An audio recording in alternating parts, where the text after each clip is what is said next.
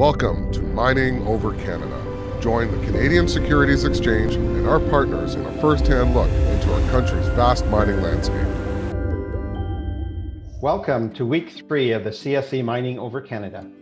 My name is Glen Jones, President and CEO of DigiGeoData. I will be your captain again as we discover the exploration and mining activity over part of the Canadian Shield. I hope you have enjoyed your stopover in the Red Lake area. Perhaps you had a chance to take in the spectacular fall colors. So fasten your seatbelts. Our flight today will take us over parts of Manitoba and Saskatchewan. These two provinces, as with other parts of Canada, are home to world-class mines, deposits, and high mineral potential, some in underexplored terrains awaiting discoveries. We begin our journey with a hop across the border from Ontario into Manitoba over the Rice Lake Gold Belt. This belt defines the western extent of the UCHI domain of the Western Superior Province, approximately 100 kilometers along strike to the west of Red Lake. Soon after gold was discovered in the Black Hills of South Dakota in 1879, prospectors moved north into Canada. Manitoba's first documented gold discovery took place near the town of Bissett in 1911. The Rice Lake Belt includes several significant gold deposits, including the True North Mine, part of the Rice Lake deposit, with a total gold endowment in excess of 5.6 million ounces, which includes resources and past production, making it the largest gold deposit discovered to date in Manitoba. We turn northward towards another historic mining camp, Flin Flon. This area hosts 3 distinct belts: the Flin Flon Snow Lake Greenstone Belt, the Thompson Nickel Belt, and the Lynn Lake Greenstone Belt. The Thompson Nickel Belt contains several major nickel sulfide deposits. We descend to have a closer look at Thompson. The Thompson mine began production in 1956 and continues to produce today. The Thompson, Birch Tree, and Pipe mines have combined production of more than 150 million tons of nickel sulfide ore.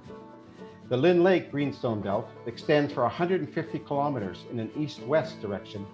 The belt contains 5 significant gold deposits along 2 major trends, accounting for a total mineral resource of approximately 5 million ounces. Historic production from the Fox Lake mine includes significant zinc and copper and 3 million ounces of gold. The Flin Flon Snow Lake Belt is well known for its world-class deposits. This belt straddles the border between Manitoba and Saskatchewan, with some individual mines producing ore in both provinces. Copper zinc production from volcanogenic massive sulfide, or VMS mines, dates to the first discovery at Flin Flon in 1914. Despite nearly a century of detailed exploration, new deposits continue to be found, including the Lalor deposit of Hudbay Minerals, which saw initial production in August of 2012.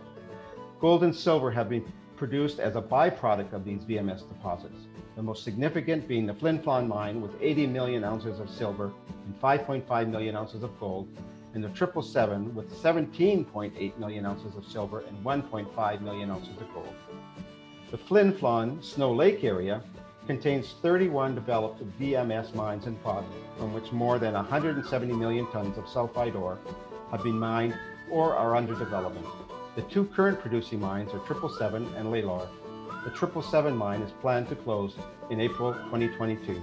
It also hosts several gold deposits and the past producing Snow Lake Gold Mine, which produced 2.5 million ounces. Rockcliffe Minerals have several VMS projects in this area. We continue our travel just across the border into Saskatchewan, passing over Athabasca Lake and on to the Hanson Lake area, which is the western extension of the Flin Flon Belt. The McIlvenna Bay deposit is the largest undeveloped VMS deposit in the Flin Flon Greenstone Belt. Moving west takes us to the Ronge Gold Belt.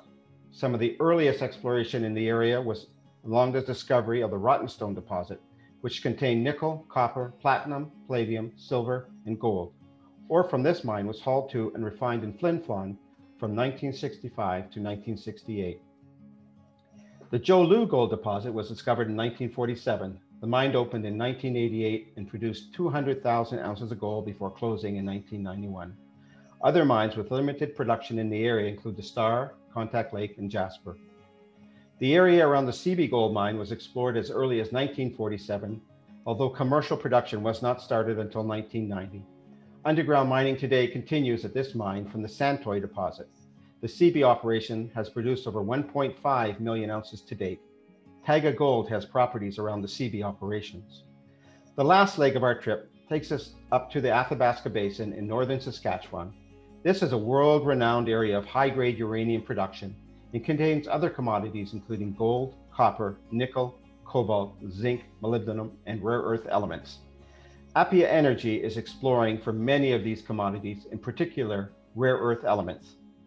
Uranium mines in the Athabasca Basin have produced over 1 billion pounds of U3O8 since 1948, with the first production coming from the Ace Fay Verna mine on the shore of Lake Athabasca near El Dorado. The most prolific mine has been McArthur River, with total production of 325 million pounds of U3O8. The only operating mine in the basin today is Cigar Lake.